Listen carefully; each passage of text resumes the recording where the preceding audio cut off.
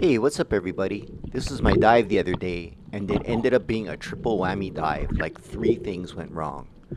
The first thing was, we did a lot of yard work this weekend, and my legs were shot. My knees were weak, my quads were weak. I was really worried about swimming, but I said, what the heck, let's just go for it.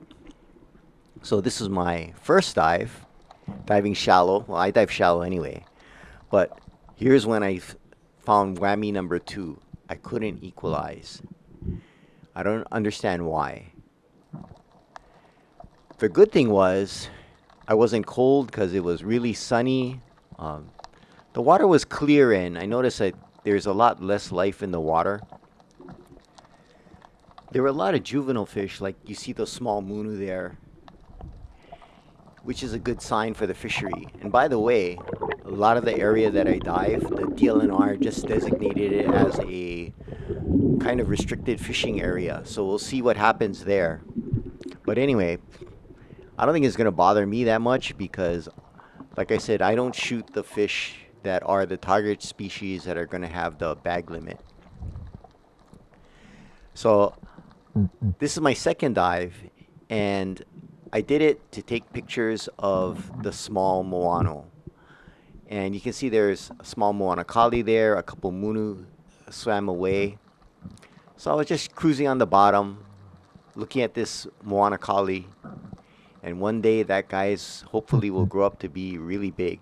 And just as I was looking, 2 small omilo just swam by. I haven't seen omilo in a while. In fact, I haven't seen any papio in the water for a while. So that was pretty cool. I wanted to see one of the big boys though.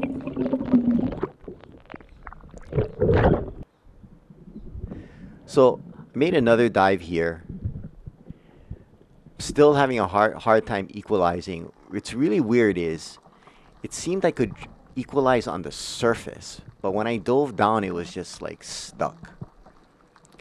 I don't know whether my sinuses were clogged or whatnot. So that didn't help.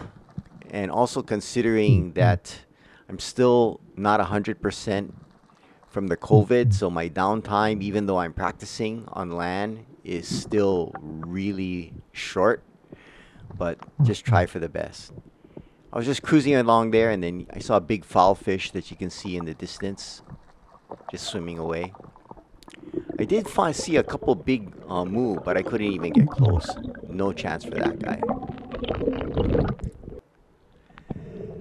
So this is my last dive for the day. And this is going to be whammy number 3. So I made the drop, and right now my head is hurting, my legs are tired, and I still haven't taken a shot. So I figured, I better take a shot here, or either that or just go in. So I landed here looking out into the sand pocket, and there's like nothing, but there's a nai on the other side of this rock.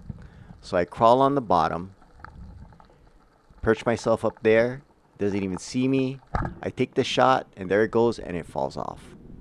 I was going, what the heck? It was a lot further away than I thought. So I was just looking at it, watching it, see where it went, and it's swimming there, and it holds up under that rock.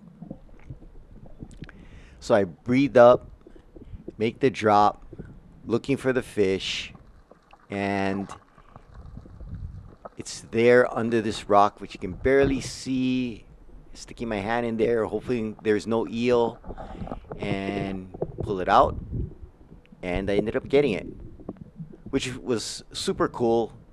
Even though it was whammy number 3, it ended up turning out good because I hate shooting fish and letting it swim off and die. So I got the nai for dinner, and I'm dispatching it here. And I thought I'd try something and try scaling it in the water to see if anything came in.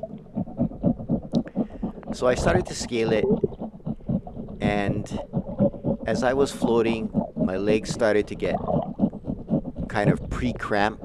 That pre-cramp feeling, so I felt like, it's all over, time to go in. It was a fun day. glad I went out. Glad I got a fish. Thanks for watching, and aloha.